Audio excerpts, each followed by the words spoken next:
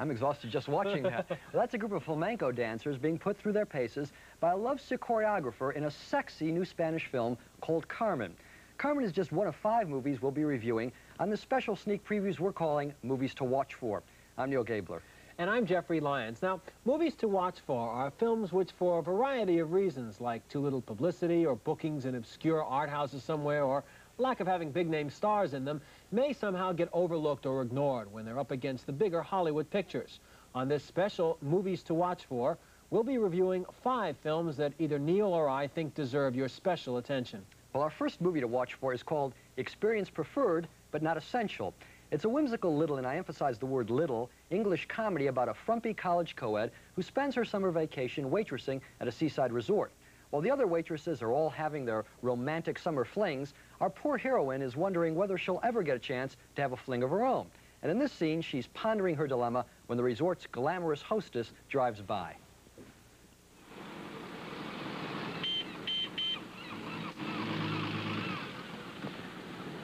Hello. What are you up to? Nothing, really. I've got the day off, but I never know what to do with it. Want to come for a ride? Where are you going? Get my hair done, do some shopping. Nice car. It was a present. What is it about you that makes people keep giving you things? Not my O-levels, Annie. How much longer have you got at the hotel now? Only a few more weeks. I think I might move on soon. It's time I was back in the city. New places. Something always turns up. Or someone.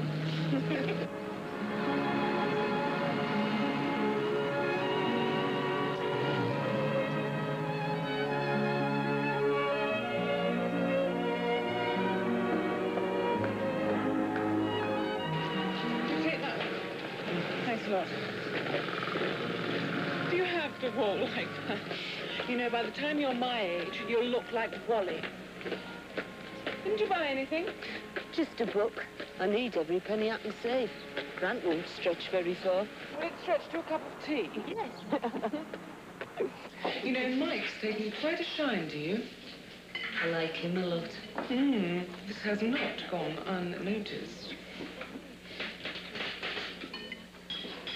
I expect you've known lots of men. Very discreetly put. Don't you ever want to get married? Have a husband of your own? Oh, I've got one somewhere. I got married when I was a model, about your age. He was a very, very nice guy. What are you looking so miserable about? I'm the only one I know here who doesn't have a past. Time will rectify that. We all get one in the end. Well, later, she begins creating a past for herself when the resort's cook starts showing some interest in her. And here, on a walk in the picturesque Welsh countryside, the cook tries to find out a little more information about his new girl. Where did you like best? Oh, Japan, America, they were great. But after a couple of months at sea, I was starting to give the cabin boy funny looks. Anyway, what about you? Don't know any cabin boys. Oh, very funny, very droll. The girl's a comedian. Annie Simpson, this is your life. Go. Born, went to school, grew, left school. Stop me when it gets boring. It's boring. Seems daft now. 3 more years of studying, and then I go straight back to school again. I feel like my life will be over before it can begin. Oh, yeah. I can see the wrinkles ravaging your face already. Here, take my arm. I'll help you along, in case your tired old legs collapse. Later at work, the cook woos her with a rose. Oh, come on.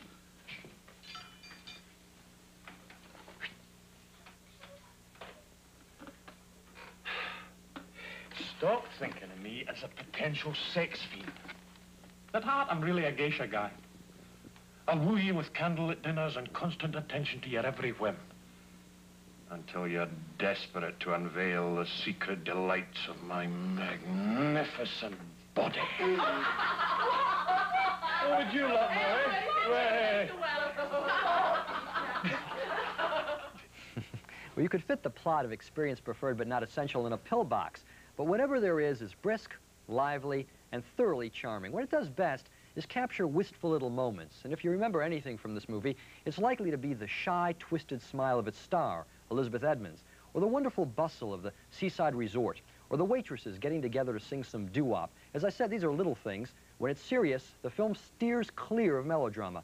And when it's funny, it steers clear of broad humor. But it's the little things that make Experience Preferred but Not Essential a nice little movie. And little is the key word here. That's which I've already said 10 times. That's right. This picture doesn't try to bowl you over with grand things or even silliness. It just tries to show a brief slice of life in a girl's life, how she comes of age, and doesn't try to do it in silly ways, which too many movies about that subject do. You know, I love the British comedies of the early 1960s with Peter Sellers and Terry Thomas, there's a name from the past. And I think this represents a new kind of British comedy. This and Gregory's Girl and Local Hero are films that dispense with plot almost completely and concentrate instead on little quirks of behavior. There's a sweetness about this picture. It goes from one incident to the next, to the next, to the next, and you fall into its rhythms right away. It's a very easy little picture to love. Well, let's go on to something completely different now. Our next movie to watch for is Carmen, and despite its title, Carmen has little to do with the famous opera by the Frenchman Bizet. No, this is a dance adaptation, an entirely Spanish movie in temperament, style, and attitude. The setting is contemporary. Most of Carmen takes place in a flamenco dance studio in Madrid, where the school's director and choreographer, played by flamenco dancer Antonio Gades, is searching for someone to dance with him in a flamenco adaptation of Carmen. He finally finds a fiery young dancer to play the title role. And in this scene, dressed in red, she rehearses the opening sequence.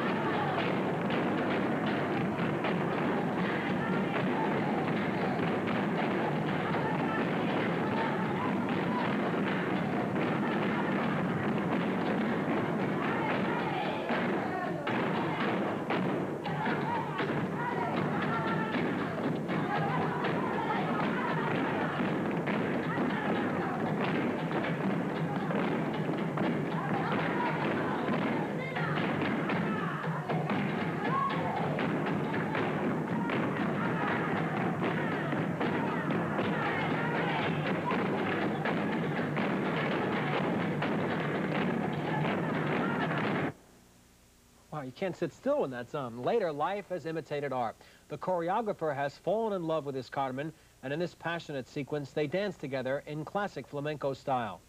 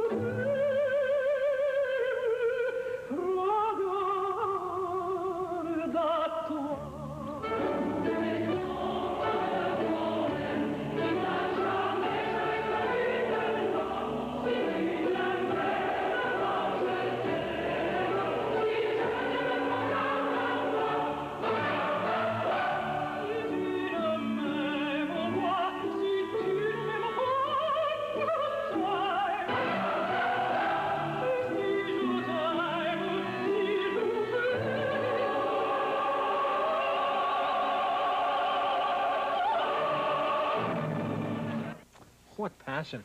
Carmen sizzles and pulsates with rhythms and movement.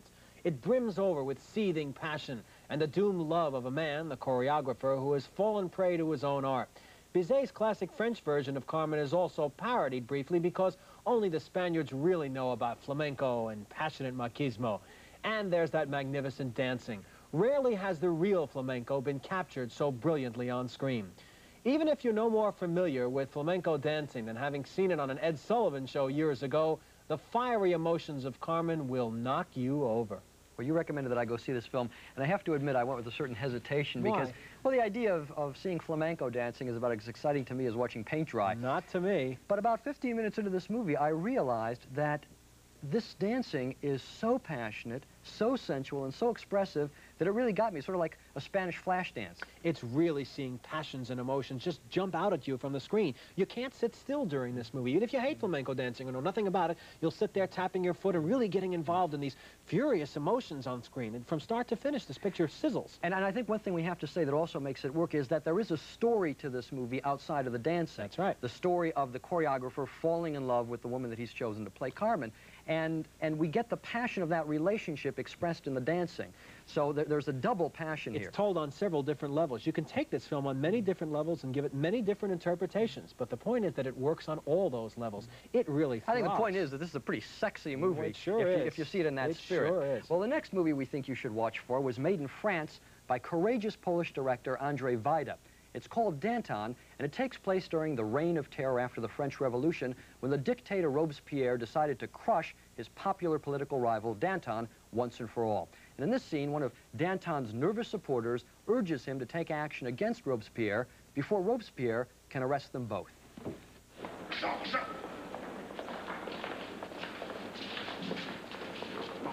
Alors écoute ce que je te propose. D'abord, on relâche tous les prisonniers. Moi, je fais venir tous les sections en armes, et ensuite la foule envahit la convention pour assommer tous les gros légumes. Les comités en tête. Formidable. Je te souhaite bonne chance. Mais tu comprends donc pas ce qui se passe. Robespierre est sur pied. Dans une heure, le comité se réunit, et ils vont nous tomber dessus, j'en suis sûr et certain. Alors avec ce que t'as sur la conscience... Qu'est-ce que j'ai sur la conscience? Quoi, par exemple? Qu'est-ce que j'ai? Oh, rien de précis, rien de grave. Seulement suppose qu'on vienne à parler du grand juge, et que ton nom soit cité. C'est vite fait. Danton voulait la dictature, mais parfaitement. Une rumeur, une seule, était foutue. Qui osera me condamner? Qui? Comment qui? Mais le comité, bien sûr. Robespierre n'est plus malade. Ce petit comité ridicule. Si t'es si sûr de toi. Écoute, Vesperman, réfléchis un peu. Moi, l'homme du 10 août, j'ai le soutien de toute la population de Paris. Georges, c'est maintenant ou jamais, crois-moi. Maintenant ou jamais. Ah non. Ce qui m'étonne, c'est que tu sois encore libre. C'est un miracle suspect. Mais je comprends, tu es mon ami. Je ne peux pas arrêter mes amis. J'ai une chose que Robespierre n'a pas. C'est le vieux cordelier. Avec ce journal, j'ai une influence 100 fois plus forte que ce charlatan Poudré. Ça te rassure? Well, Danton's a little too confident there. Later, he is arrested, and by intimidating the French Chamber of Deputies and by threatening Danton's supporters, his enemy Robespierre pressures the chamber into bringing Danton to trial. If Danton is found guilty, his punishment will be death. And Danton's only hope in this kangaroo court is arousing the French citizenry in his behalf. And here at his trial, he makes a last appeal to the citizens. Vous savez bien que nous sommes innocents, mais ça n'a aucune importance pour vous. Ça n'a aucune importance puisque vous obéissez à des ordres donnés. Mais Fouquier sait bien de quel ordre il s'agit. Quels sont ces ordres, Fouquier? Avoue-le maintenant. J'aurai donc moi aussi les honneurs de l'acier. Mais écoute-moi bien, Fouquier, écoute-moi bien. Si tu veux me couper la tête, l'homme qui t'a donné des ordres, son corps viendra bientôt pourrir près du mien. Il le sait comme moi. Il me tue, il en mourra. Vous voulez m'assassiner et faire disparaître toute trace. Vous avez interdit aux journalistes de prendre des notes. Et je vois les greffiers assis sur leurs chaises, les bras croisés. Eux aussi ont reçu de l'ordre de ne rien écrire. Tout doit s'évanouir, tout doit disparaître. Et vous voulez que je disparaisse aussi? Non, je ne disparaîtrai pas. Non, je parle, et je parlerai jusqu'au bout. Car je suis immortel. Je suis immortel parce que je suis le peuple. Le peuple est avec moi. Et vous, les assassins, vous serez jugés par le peuple.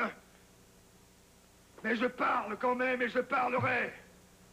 Peut-être l'air de cette salle retiendra-t-il l'écho de ma voix qu'on étouffe. That was Gerard Depardieu, and I think that's one of the greatest performances that he's given in his career. Now, Danton was based on a Polish stage play, and I'm not going to deny that it's stagey and talky, which put me off at first. But Danton ultimately does three exceptional things.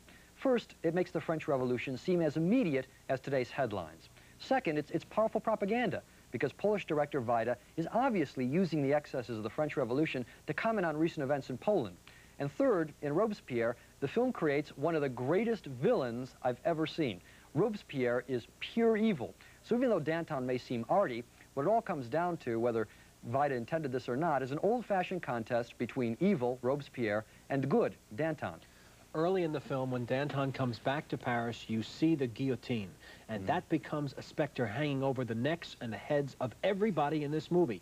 Anytime anybody disagrees or goes against the government, you can see that blade shining hanging over them. That's the sense that I got all through this fascinating picture. Yeah, there's a sense of terror that hangs over this movie, as you say, the way the guillotine hangs over Danton's neck. And that is a very powerful thing, particularly when you realize that Wajda is talking about the terror in his native Poland. It's also not only a conflict between good and evil, but a conflict between the ideal versus the zealot. They're both revolutionaries. You're right. But somebody has perverted the revolution here. You're right, that's a really good point. Someone described this movie as a serious, arty Animal House, because you've got on the one hand priggish Robespierre, who's a real Puritan, and on the other hand Danton, who's a sort of John Belushi character, very lively, really a sort of glutton. That never really occurred to me, Neal. It really didn't. Well, I think that's one of the appeals of the movie. Well, that's one of the reasons we like Danton. You never think Danton is going to die, and when he gets closer and closer to facing death, you realize how horrifying it is, because you never expect it to happen. We should say that this film does play fast and loose with history, so if you're using this as a history lesson, it may not be the best, but it's best film certainly to is look a film to watch for. Our next movie to watch for is The Ballad of Gregorio Cortez, a little film about a real-life tragic adventure. In the dusty town of Gonzales, Texas, back in 1901, a dirt farmer named Gregorio Cortez had a misunderstanding with the local sheriff. The sheriff was questioning Cortez about a stolen horse in English. Then the interpreter mistranslated the sheriff's question into Spanish. Then the sheriff drew his gun and killed Cortez's brother.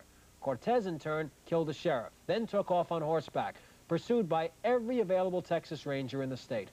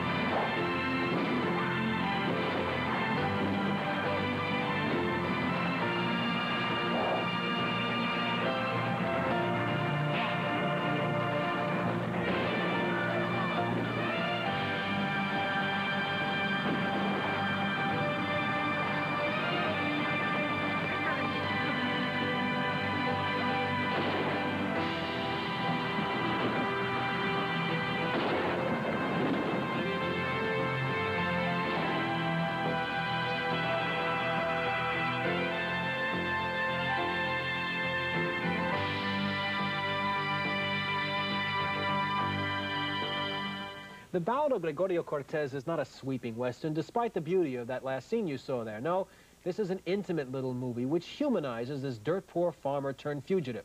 Anyone living here who speaks little or no English will immediately, of course, identify with Cortez, whose life is suddenly and forever changed by nothing more than a simple misunderstanding. He became a legend, But this movie shows how some legends are begun with simple incidents in ordinary men like Gregorio Cortez.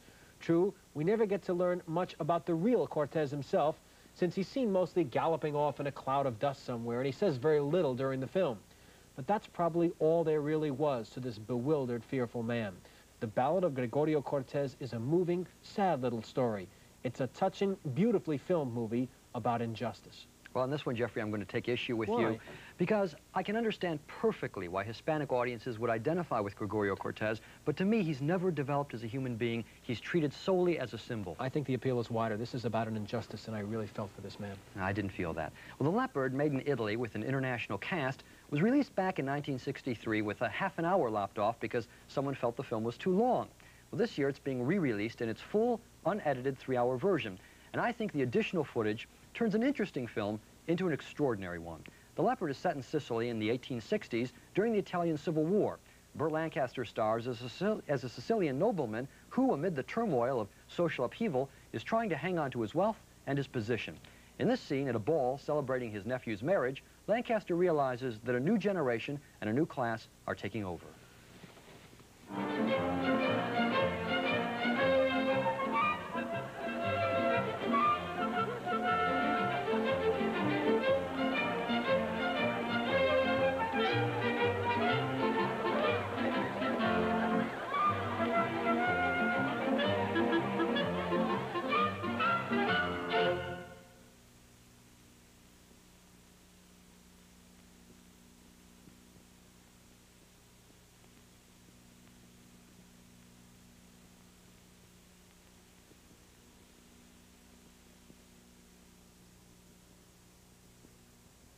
Burt Lancaster is magnificent in this Italian film, and I wish I could show you a clip where he actually speaks, but the problem is that the film was dubbed in Italian, it's subtitled, it was made in widescreen CinemaScope, and the subtitles in this case will not fit on your television screen. Now, I'm not going to pretend that The Leopard is like a Clint Eastwood picture. It doesn't care much about action. What it does care about is how people behave. Actually, how Lancaster behaves, how he maintains appearances in a dying aristocratic world that's surviving on appearances. And Lancaster, as I said, is brilliant, even sweats elegance. The Leopard is long and deliberate because it concentrates on the smallest details and etiquette of aristocratic life. It wants us to feel how important these details are to a man like Lancaster and how the gradual decline of etiquette signals the end of his class. And that's why, to me, the extra half hour only adds to the film's drama. The Leopard isn't exciting, but its elegance and its dignity do make it exhilarating.